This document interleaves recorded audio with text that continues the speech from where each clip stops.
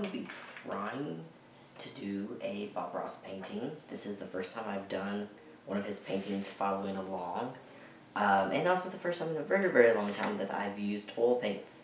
So we'll see how this goes. It's been a while since I've painted. So this is either going to be turned out okay or it's going to be really hilarious. Either way, I wanted to record it. So, I don't know, other people could share in my suffering. That's enough talking. Let's just do this.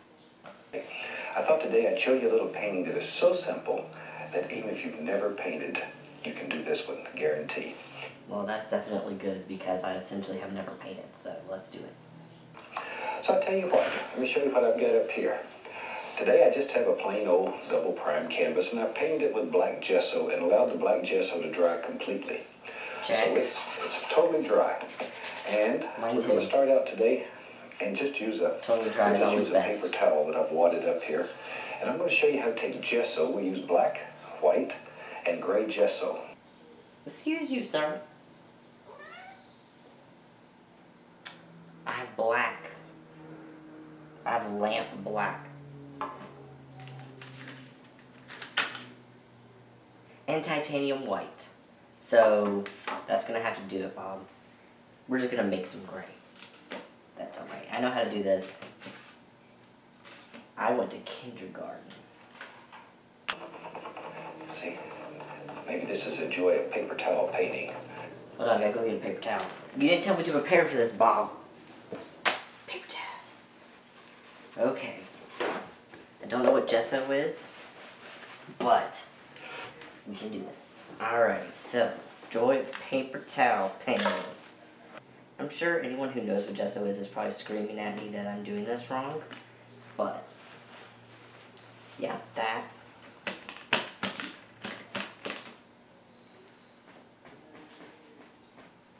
Sure, that seems like it. Let's just go with that. There. But you want this to be your brightest area in the painting. Okay. So we just start from there and we work outward. Okay. Outward, outward, outward. There. Probably have more fantastic. Yes. These colored gessos are just unbelievable. Yep. They do wonderful things for you. They open. Oh, we're going all the way to the imagination. It's finished. Those little high points will grab the paint and it makes beautiful things happen. Don't fight with them. A little bit of the gray here and there because I want this to be a little darker around the edges. Oh, we're gonna get some gray now? So that it looks like we have sunlight in the center and it's working outward. So good. Well, we're gonna make some gray real fast. Please pardon me while I make gray.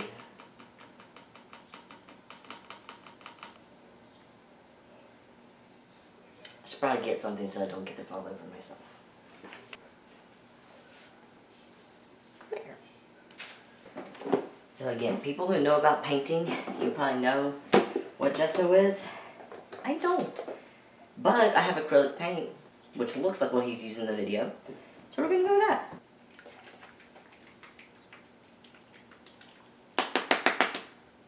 Violence is always the answer. Okay, Bob, I'm ready. Okay, see we have both sides with a little bit of black on. I hope that shows. Okay. And we go up in here and we have to make our first major decision. Where up here does our tree live? All you do is touch, and as you work down, apply more pressure, and automatically your tree trunk will get larger toward the base. And trees normally look better if they're bigger on the bottom. So, there we go. Something about that. Right? So you just put in as many or as few trees as you want in your world. Okay. That's all there is to it. Maybe go back on this side. Maybe there's a little tree that's got a yonk in it, a little crook in it. A yonk. That's a technical term. Trees aren't all straight. Neither are we, Bob. I'll put a few on this old tree here, just a old crookedy just so we can see what he looks like. There. And give your trees character. Don't just make them perfectly straight. The arms that come out both sides.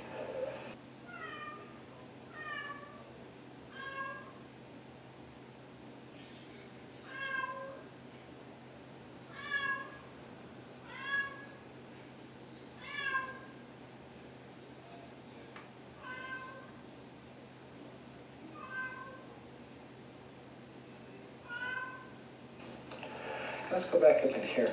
And I just use the foam brush to do this. Just figure out where he lives and go, kind of make all those noises and put a big old tree. He lives right there. I want him to come right across. Right there. Here goes big tree. But these little disposable foam brushes work very good for this. There, see, he's got a big arm and lives out here, and one over here. We don't know. Wherever you want him. And it's going to be better. It's going to be much better than this one. I You'll haven't got have that long. unlimited time and patience, and your imagination is probably better. So you'll make beautiful things. I'm trying. And when you're doing these, okay, I think that'll pretty much show us how to do the little background. As I say, I would let it dry between each and every layer. Alright, well, I have to let mine dry now, so it'll get there.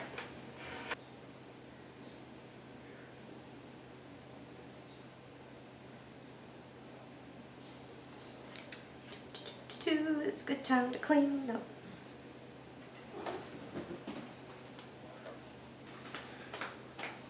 Wanna play a game?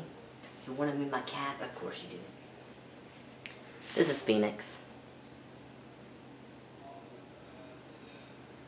Wanna see my other cat? Of course you do. This is Carjo. He's my old man. He's somewhere between 9 and 200. That was the sound of Phoenix running up the stairs. Oh, now you say hi. Are you dry yet? I don't have enough lung capacity for this. They say it looks better if you look at it from afar.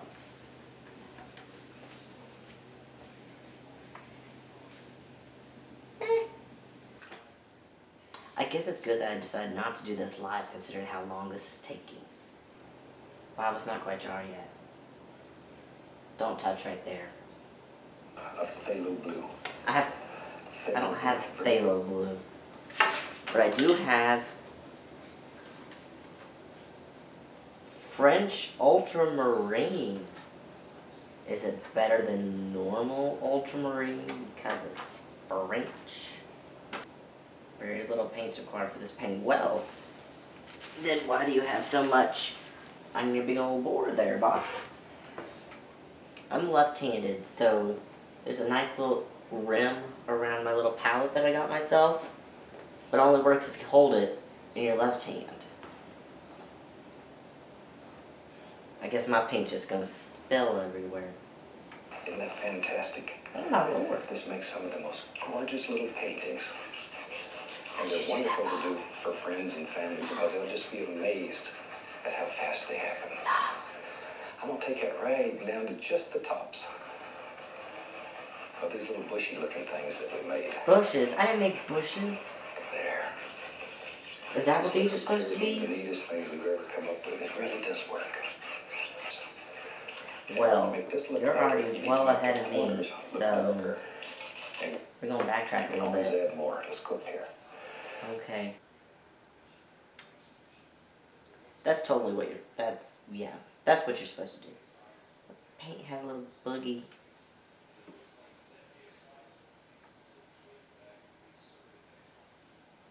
That's what the apron's for. It's black. You won't even notice. Stop judging me.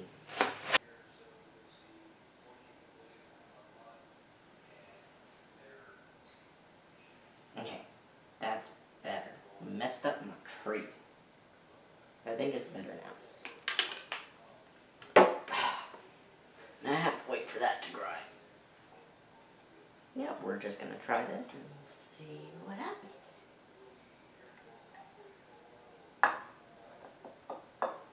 This might be a big learning experience for us all. So we'll find out.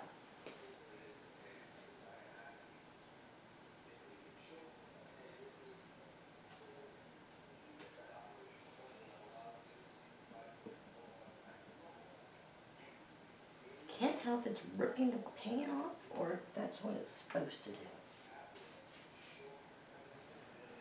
Yeah, that's definitely smearing. Now the question is, do I keep doing it or do I just stop?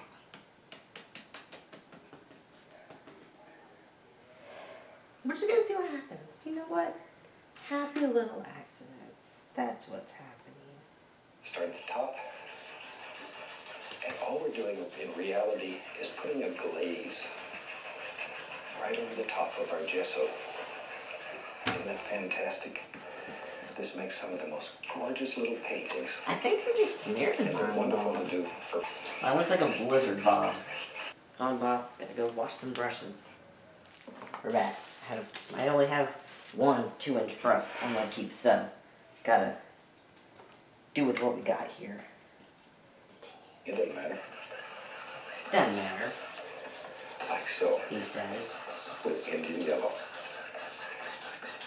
And take some alizarin crimson, sap green, mix it together. A little more of the crimson and sap. I want it to the reddish side. Reddish, White greenish, off your- brownish. Gotcha. Okay. And bring it up to wherever you want it to stop. Can I just cover the whole thing in it? And it's so easy. Once again, if you've never painted in your whole life, It looks like I've never painted my whole life. this is one you're going to try.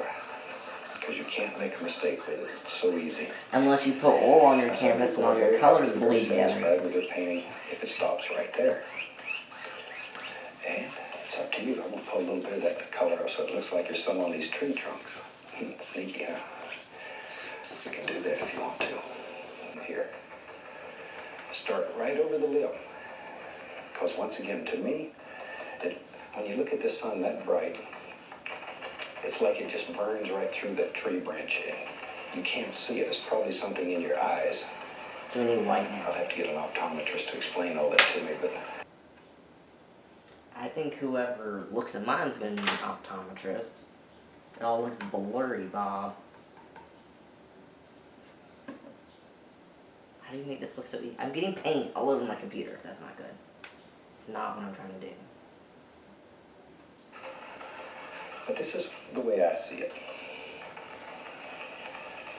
There, but just go right over it. But look at that sun coming through there now. That doesn't look like sun. For a long time I wanted to make effects like this, but I didn't really know how to do it and make it look right. And then when they came out with all the gessos like this, it made it so easy. Oh, that's what you're using. Now anybody can do it.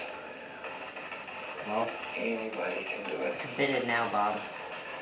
And in your world, you should be able to do anything that you want to do. Except paint. All right. That's not right. You have to decide how bright the sun is and how far it goes out. It's decided for me. Totally and completely up to you. Nope, it was up to the paint. But look at it, it's so bright it almost hurts the eyes. Sometimes it's It hard does hurt to the make eyes. like light rays zinging through there. Now, you know, if the whole painting is wet, that's hard to do. Because when you pull it across there, it's going to take you wet paint. But this is dry underneath. The gesso is dry. So we can, it's easier to show you. All you got to do is just decide where it lives. See, touch it and then give it a little pull. Because you're not going to destroy anything.